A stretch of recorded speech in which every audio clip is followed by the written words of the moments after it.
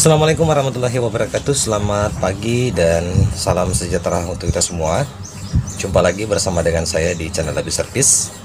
Pada kesempatan hari ini ya teman-teman, ada di hadapan saya ya sebuah ayunan listrik untuk anak bayi ya. Nah, ini mengalami kerusakan, katanya tidak bisa berfungsi ya. Oke, jadi saya bermaksud buatkan tutorial ini, saya peruntukkan buat para sahabat YouTube saya ya. Bagi saya ini sangat penting ya teman-teman, karena lumayan ya harga dari ayunan anak-anak ini itu berkisar 1 jutaan lebih ya, apalagi tipe semacam ini ya, polar ya. Oke, nah jadi gimana cara saya nanti memperbaikinya? Ikuti terus tutorial saya teman-teman. Tapi sebelum saya lanjut, tetap dukung channel saya jika teman-teman suka dengan cara di like, di subscribe, di komen, dan jangan lupa dibagikan ya jika pekerjaan saya berhasil pada hari ini.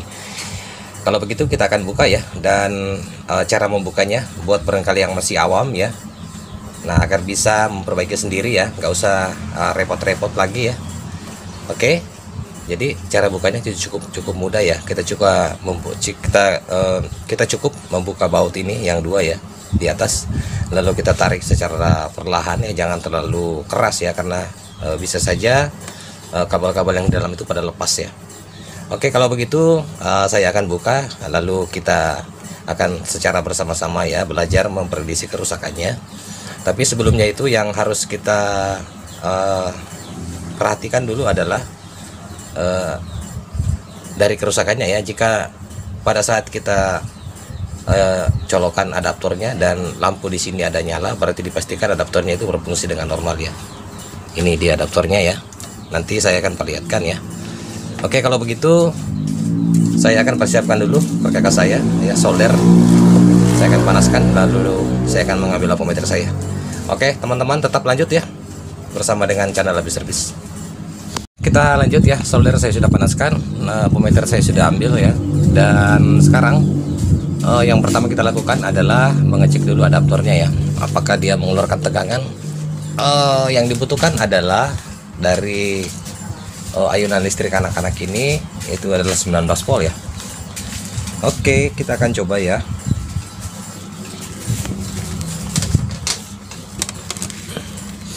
Kita colokkan di sini ya. Menyala ya teman-teman. Oke, dia nyala ya. Ini karena belum saya colokan ya, tapi sudah ada nyala ya, berarti dipastikan ini adaptor ini berfungsi dengan normal ya. Ini saya colokan ya.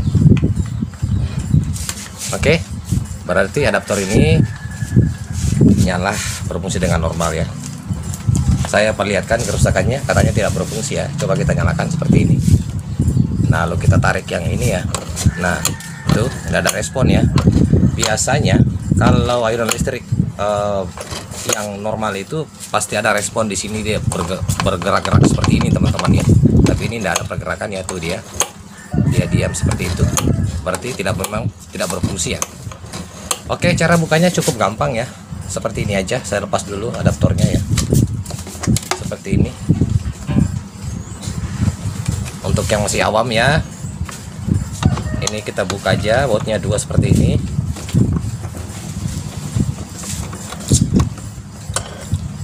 Setelah kita membuka 2 baut ini ya,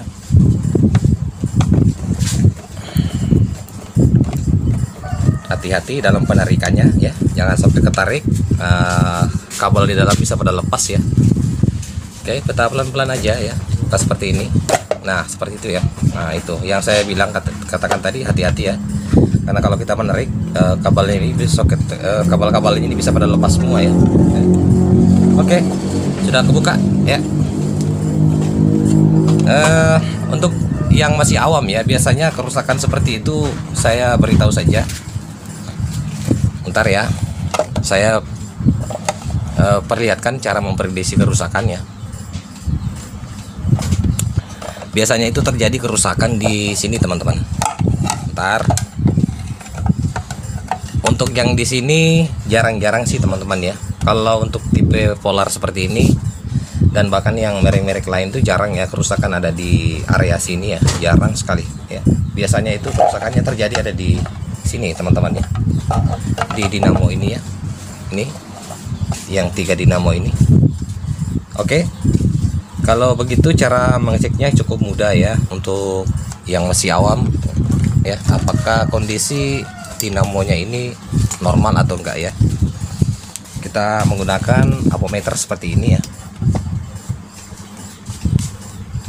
Lalu kita lepas aja ya salah satu kabel yang ada di dinamo ini ya untuk mengeceknya ya. Seperti ini, saya lepas saja ya. Oke, sudah lepas, dan yang ini satu sudah lepas. Untuk yang ini kemungkinan nggak usah ya. Ampermeter di skala buzzer saja teman-teman, seperti ini. Kita konekkan dulu, lalu kita akan ukur di sini. Ya, itu ada hambatan ya. Berarti dinamo ini normal ya. Lalu kita akan beralih ke dinamo yang 2 ini. Kita cek seperti ini. Jika ada hambatan berarti dinamo ini normal ya. Oke, ini saya sudah di pin ground dan positifnya ini saya sudah lekatkan seperti ini, tapi ternyata di ampermeter saya tidak ada nilai hambatannya. Saya balik seperti ini, sama aja ya. Oke, berarti dipastikan dinamo ini sudah rusak ya. Nah, ini yang satu ya, saya lepas dulu sini, kita cek juga. Nah, ternyata juga tidak ada hambatan. Oke, jadi yang mengalami kerusakan itu fix ada di dinamo yang 2 ini teman-teman. Nah, biasanya sih kerusakan seperti itu ada terjadi di coilnya ya.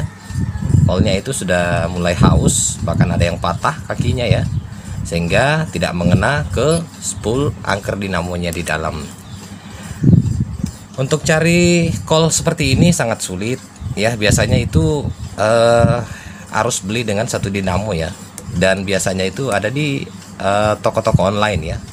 Tapi kalau kita mesan ya, mungkin butuh proses lama ya. Yang kita tahu sendiri kalau anak-anak itu ayunannya rusak seperti ini, yang repot adalah kita sendiri ya. Oke teman-teman, jadi cara saya mengakalinya ya, saya harus mengganti dinamo ini. Nah, dinamo apa yang saya gunakan? Biasanya sih ada di rongsok-rongsokan di VCD ya, VCD yang jadul ya. Biasanya ada banyak ya. Bisa juga kita mengambil dinamo dari print komputer yang jadul juga ada ya. Nah, contoh dinamonya seperti ini teman-teman. Saya perlihatkan ya. Kebetulan saya sudah ada ini stok. Ya, ini dia dinamonya ya, seperti ini modelnya ya teman-teman. Oke, sekarang kita akan mengetes dinamo ini yang 2 ya, apakah dia normal ya, dengan cara sama ya. Ya, pin ground dan pin positifnya kita lekatkan seperti ini. Nanti kita bolak-balik, perhatikan di ampermeter. Oke, itu ada hambatannya ya. Kita balik lagi seperti ini, ada ya. Oke, itu ada hambatannya ya, perhatikan. Naik. Oke, berarti dinamo ini normal. Oke, yang satu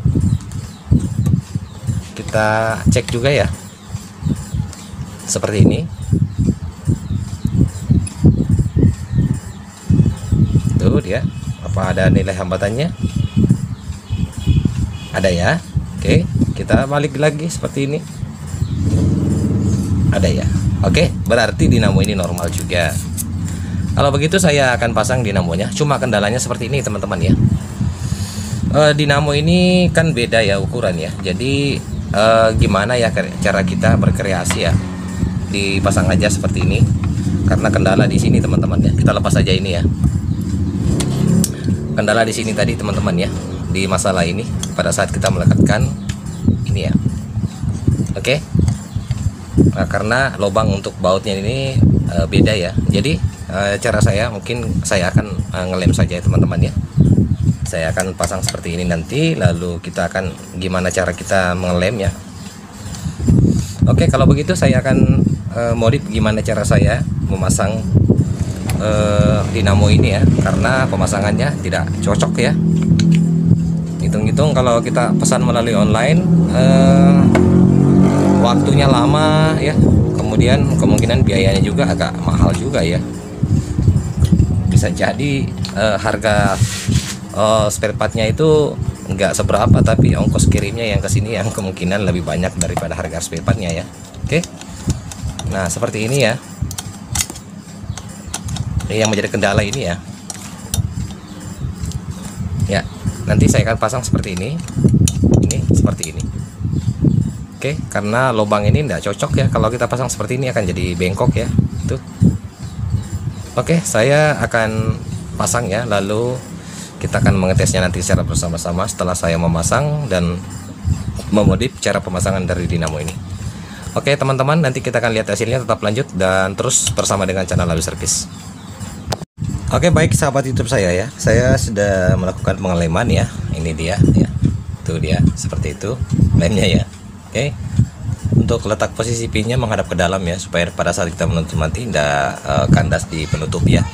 Lem yang saya gunakan seperti biasa ya, seperti ini, Araldin ya, Araldit ya. Oke, ini dia lemnya saya gunakan. Sekarang kita langsung saja mengetesnya ya. Lem ini sudah kering ya, karena durasi lem 5 menit aja ya, seperti ini. Oke, saya akan balikan seperti ini, lalu kita akan mengetes ya. Saya pasang dulu untuk ini ya, kita mau lihat ya, seperti itu. Lalu ini yang satu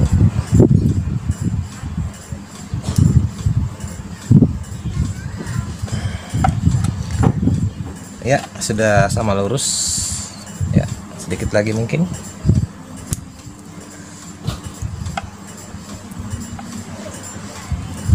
Oke, seperti ini aja. Perhatikan ya, saya akan masukkan tegangannya. Kita akan mengetes ya, apakah dia sudah berfungsi berputar ya. Saya colokkan di sini untuk adaptornya ya, seperti ini. Oke, perhatikan ya, saya akan memutar dinamo kontrolnya ya, apakah dia berputar. Oke, dia sudah berputar teman-teman ya, itu dia, perhatikan ya. Saya bolak-balik begini ya, tuh ya, ya. Oke, ini sudah berfungsi ya. Sisa kita rapikan, lalu kita akan mentesnya ya. Nih, oke, perhatikan sudah berputar semua ya, bolak-balik seperti ini ya, ya, ya, ya. Oke ya. Oke teman-teman, kalau begitu kita langsung merapikannya, lalu kita akan mengetesnya. Lanjut terus bersama dengan channel Lalu Servis.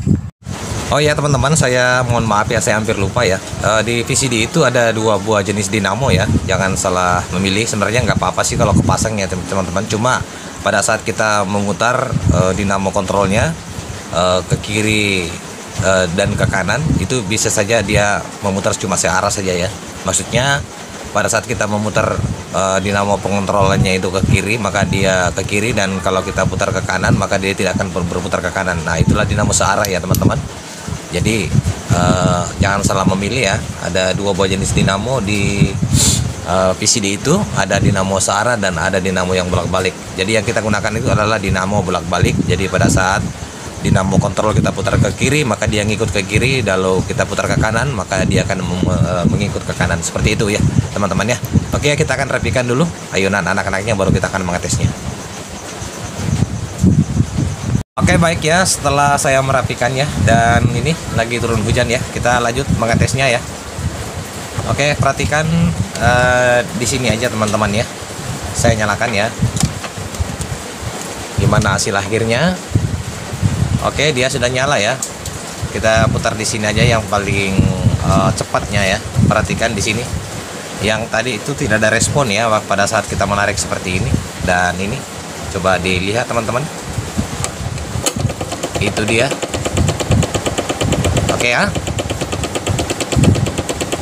Berarti ayunan listrik untuk anak-anak ini sudah kembali normal kembali ya. Oke, demikian dari saya channel Servis. Mohon terus dukungannya teman-teman. Jika teman-teman suka ya, dengan cara di like, di subscribe, di komen, dan jangan lupa dibagikan. Dan jika barangkali tutorial saya yang bermanfaat, silakan teman-teman share ya, agar bermanfaat buat orang banyak. Lebih dan kurangnya mohon dimaafkan dari saya dengan ucapan wassalamualaikum warahmatullahi wabarakatuh. Sampai jumpa di tutorial selanjutnya.